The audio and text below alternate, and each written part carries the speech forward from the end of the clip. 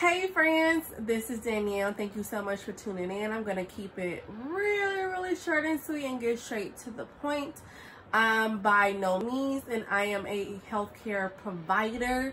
As I stated before, this is just my opportunity to share my experiences with y'all and be fully transparent. As most of y'all know, I am fully vaccinated. I got the Pfizer vaccine in March, so I was actually fully vaccinated. I want to say the second week of April, but as of September the 30th, I found out that I have contracted COVID-19. Yes, dun dun dun. Even if you get the actual vaccine, you can still contract COVID-19. Hence is the reason why it's extremely important to continue to mask, proper hand washing, and also social distancing. Now, I know when I contracted COVID-19, just because I was able to backtrack my symptoms from 3 to 4 days on which it started. Unfortunately, it was a family setting and a family gathering that I got it. But once again, it is what it is. I just wanted to be fully transparent with y'all to let y'all know what is going on. Now, once again, I am not a medical professional, so I cannot tell you to get the vaccine or not. But as I mentioned before, I do highly encourage it, and I still highly encourage it, even contracting COVID-19, because the symptoms that I do have, they are extremely mild, y'all. And let me just be perfectly honest, I don't have to tell y'all this, but I am an asthmatic, and my airways and my lungs are clear as can be. Do I think that that is because I got the COVID vaccine? Yes, I do. Because COVID vaccine, it doesn't necessarily mean that you won't get the actual vaccine. It just means that if you do contract COVID-19, your symptoms won't be as severe as they could have been, and or you won't die, okay? So my symptoms aren't as severe. The reason why I had even known that I may have COVID or something may have been off, because I had lost my sense of taste and smell. Prior to September the 30th, I did experience some symptoms as early as September the 28th, which was a Tuesday. And on that Tuesday, it was just more so mild symptoms. As I mentioned before, I thought it was just like my allergies messing up and of that nature.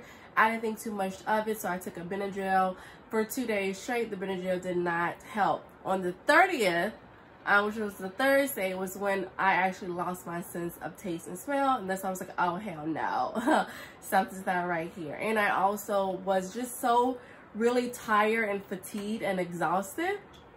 And also, what else happened? Oh, and also I didn't have an appetite. Like right now, I don't have an appetite, but I'm fine. The only symptoms that I'm currently experiencing right now, and it is, let me get my phone, so I want to be very fully transparent with y'all. Today's date is Sunday, October the 3rd. I hope you can see that. It is October the 3rd right now. Like I said, I don't have any severe symptoms. I am an asthmatic, but it has been a total 72 hours since my initial diagnosis of COVID-19. And the only thing that I'm experiencing, if you can hear my voice, if you listen to or watch some of my previous videos, I don't have this raspy, sexy bedroom voice all the time. So I've noticed that my voice has changed a bit. I am a bit congested. So I do have some phlegm that is coming up, but the phlegm that's coming up is clear, so it's not that alarming. The other symptoms that I'm currently experiencing as of Sunday, October the 3rd, is I still don't have a sense of taste or smell. Like, I can't smell nothing, y'all. Even doing my office visit, that basically led to the determination of my COVID diagnosis, is that the nurse practitioner that I saw had me close my eyes, of course, and she had held an alcohol pad under my nose. Y'all, I couldn't smell a thing, so I don't got no smell, no taste.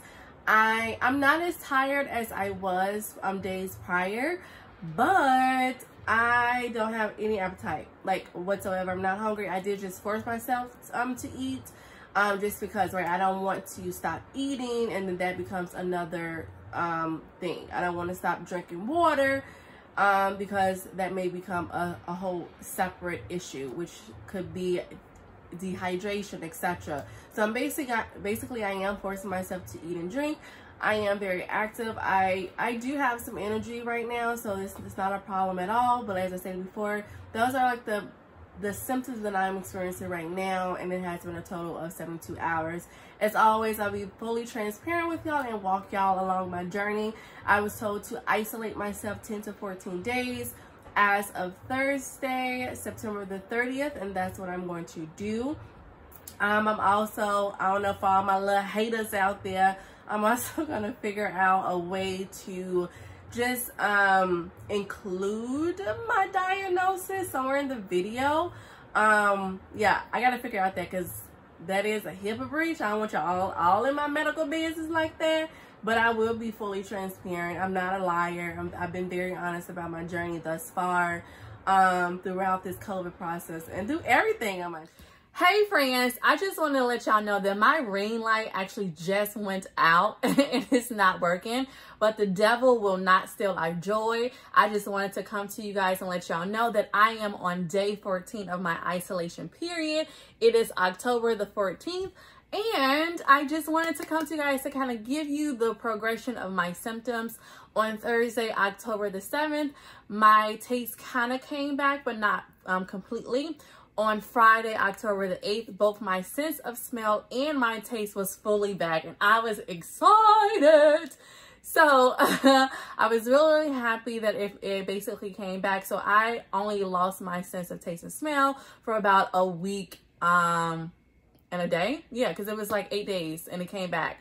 I did lose 5 pounds just because I've realized that I'm the type of person that when I eat, I like to utilize all my senses. And so since I couldn't smell or taste anything, I didn't really have an appetite.